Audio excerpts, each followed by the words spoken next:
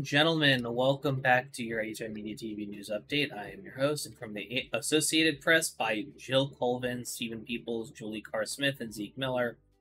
Trump picks Senator J.D. Vance of Ohio as his VP.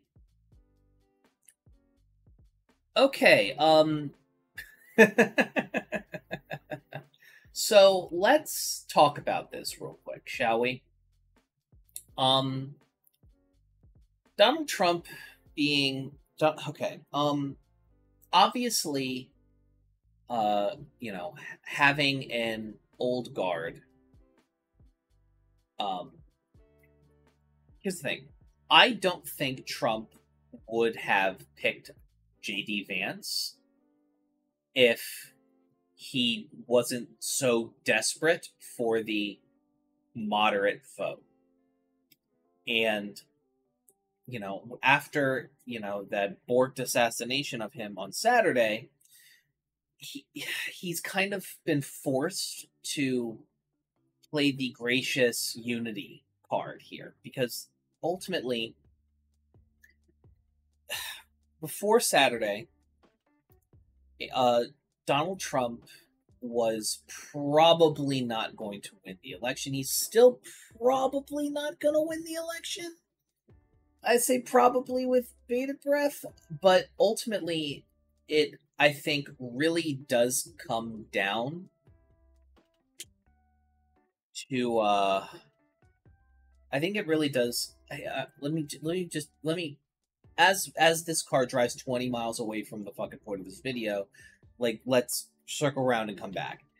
J.D. Vance is going to do a couple things for Donald Trump here. One, because he was a one-time critic and criticism of him, he can get the perception that he's willing to work with people that we're critical of, which is absolutely not true. J.D. Vance is a MAGA type through, and one of and currently a Donald Trump dick sucker.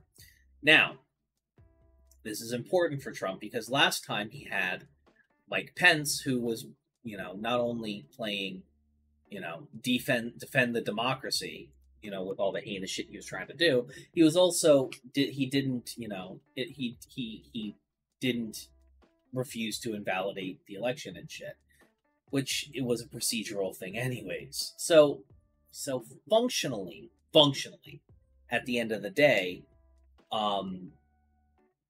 J.D. Vance is a young guy who's more MAGA aligned and will most likely be more willing to take marching orders.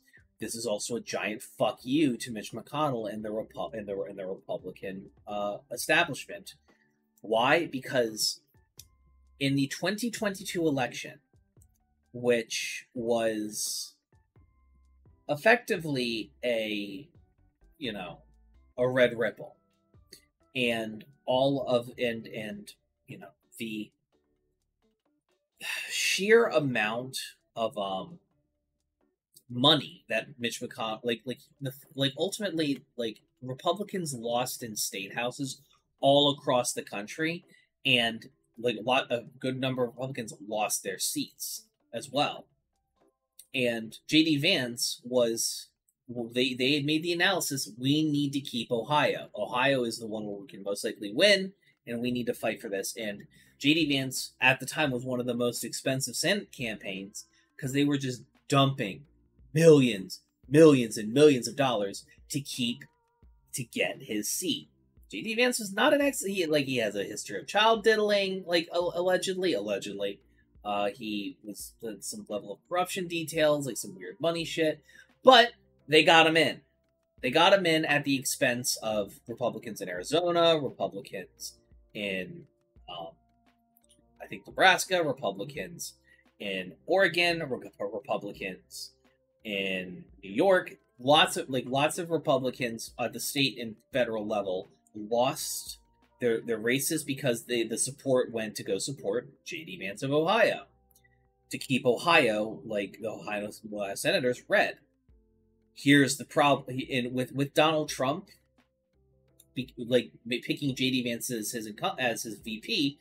This gets rid of the incumbent protection that normally comes with that level of stuff. So what happens now, right? Like, Donald Trump, God forbid Donald Trump wins, we're fucked anyway, so who gives a shit? But Donald Trump loses, JD Vance isn't able to run for his Senate seat. He won't be able to run for his Senate seat. So now you have a seat that is a lot more difficult for Republicans to defend, and because they don't have that incumbent protection, they're going to have to spend a lot more money to get to that back anyways. So JD Vance is good for Donald Trump because JD Vance is going to do whatever Donald Trump tells him to do.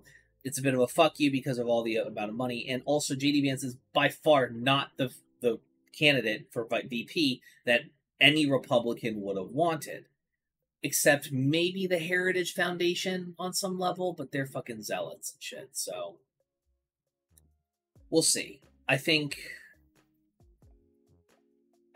ultimately he's going to be I think JD Vance not having that Senate seat, if Trump loses the election, which I am not as confident to say that he will at this point. But best case scenario, Trump loses, JD Vance loses a seat, and now a pretty important senator seat in Ohio is now up for grabs. Otherwise, we'll see what happens. I don't know where things go from here per se. But I don't know. We'll see what happens. JD Vance is a shitty human being, regardless. Like a lot of the quotes from his book Hillbillyology, which is what kind of propelled him to the spotlight in 2016, it's no bueno. So, regardless, ladies and gentlemen, thank you so very much for listening. I appreciate your time, and your listenership. And I actually shouldn't be doing this aspect of it. I made an entire post-roll pre-record. I am a terrible YouTuber / podcaster. Why the fuck do you listen to me? All right, here's the B-roll. Hey, thanks for watching. If you want to talk to me outside of this video, outside of live streams, or just join the community and be a part of it, you can do so at HIMediaTV/Discord. Discord links there. We'd love to have you. And given the financial situation of the economy right now, I know this is a tall ask, but if you have the scratch to spare, please consider donating and becoming a supporter at HIMedia.gg/tip. All of our perks are serviced through our Discord channel, including early access videos, exclusive videos, and more. Your generosity is a blessing, and $1 a month is a boon to my mental health. Thank you so very much for watching. I appreciate you, and have a great day.